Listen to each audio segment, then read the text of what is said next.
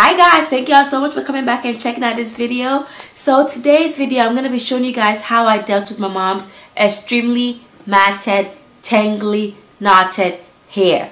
Alright, so I'm going to show you guys the process that I took to detangle her hair without losing a lot of hair.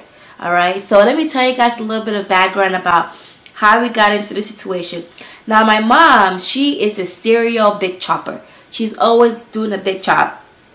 She has been trying to go natural ever since I went natural. She will go natural. She'll cut off all of her relaxer. Before I know it, she relaxed it again. Before I know it, she cut it again. Back and forth. I've tried to kind of give her points and guidance, but it never really worked. She never really, she was never really interested in learning how to take care of her natural hair, and she's still not very, she doesn't know how to take care of her natural hair.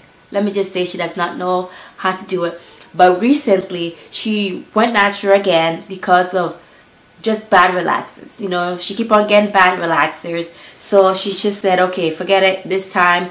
No more. I'm just going to stick with this. So now she's more open-minded in learning how to take care of her natural hair.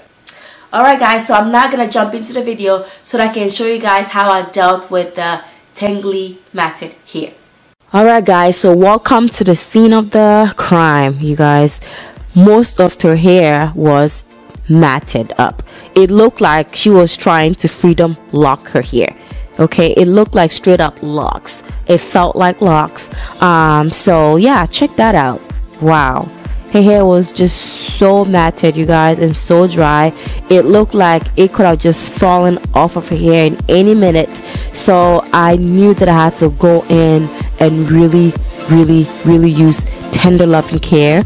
I started off by separating the hair into small sections, and then on top of that I added coconut oil and conditioner. Alright, and I worked in the coconut oil and the conditioner, really worked that in really well, making sure that the hair felt hydrated and moisturized. And once I felt that the hair was hydrated and moisturized, I started to pull the matted hair apart. So you don't really want to start pulling it apart until the hair feels super hydrated. Otherwise, you're going to be ripping the hair out of her hair. Alright, so I went in. Alright, I went in. I put my gloves on. I put my detective glasses. Okay, because we are at the scene of the crime and we are about to solve a problem. Alright. So I started to pull the hair apart little by little and little by little, pulling the matted hair apart, you guys. This takes time because I don't want to rip her hair out. So once I ran into a situation where I feel I could not get in, I just went back, added more coconut oil, and gently attempted to separate the matted hair apart. So yes, more coconut oil, just gently working through those matted hair until I can, the goal is to separate all of the matted hair until we can get to maybe a single stranded tangle. So you want to work with smaller tangle as opposed to a tangle that is all bunched together. So I'm trying to separate the hair until I can get to single tangled hair as opposed to a hair that is all bunched together in mats. Alright, so yeah, I kept on doing that, you guys. I kept on just gently pulling her hair apart, gently pulling her hair apart, and feeling for more tangles, pulling it apart, back and forth, you guys. So this takes time. It takes a lot of time. You don't want to rush through this. This is what I was trying to say. Now I have a smaller tangle to work with. Check that out. Tell me that does not look like freedom locks. It looks like legit freedom locks.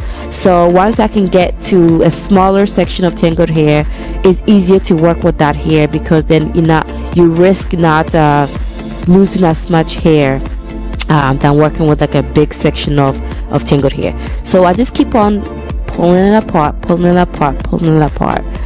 You know, just adding more coconut oil, gently working it in and pulling it apart from each other. And I'm gonna keep on doing this until I can get to even smaller section of tangles, just like this one. And once I can get to smaller section of tangles like this, I take 1 or 2 strands at a time. Okay, so I take a tiny little strands at a time until I can get the tangle out of her hair, feeling for more tangles by stretching her hair and just working my finger through it, feeling for more of the tangles. Okay, and once I feel a tangle, I isolate the tangle and work through that tangle, just like that, you guys. Taking small little strand at a time away from each other, small tiny little strand away. This saves hair, you know, this will save more strand of hair on top of her head as opposed to it being left in a trash can. So keep on taking small little strand at a time away until you can get the hair to be fully detangled and knot free. There's one. There goes one tangle, as y'all can see. Small little strand at a time, and therefore she loses less hair. And then after each section, I go over that section with a detangling brush. I love detangling brushes like this. I feel like it's more effective when dealing with a situation like this where the hair is just super matted and super tangly. I find the detangling brush similar to that to be more effective in getting through the hair and making sure that the hair is nicely detangled. It was intense, you guys, but I am so glad that I was able to get through all of that hair without losing too much hair. Just gently pulling the hair apart until you can get to smaller section, and then with a smaller section, taking small tiny little strand out of the tangle. I work through it really nicely until I feel like her hair doesn't have any matted tangles or knots. Once I'm done, like I mentioned before, I go over each section with a detangling comb, and then I put each section into twist. Look at that, it's nice and fluffy. It looks alive again. And when she was all finished, I put her under a deep conditioning cup, and she sat under there for about 45 minutes. And then I put a t-shirt and allow her hair to dry. This prevents her hair from drying out. And even after her hair was fully washed, some of the sections still had a little bit of knotting, so I did the same step. I went through each section. Anytime I discovered a knot, I isolated it and gently pull it apart. And then I went over that section with whipped shea butter, a generous amount of whipped shea butter. I worked that through her hair until that was melted in her hair and her hair felt super soft. And then I went over her hair again, once again gently, with the detangling brush. And look at that, her hair is full of life, super bouncy, super soft, super thick. You would not have thought that her hair looked like this from how it was looking in the beginning.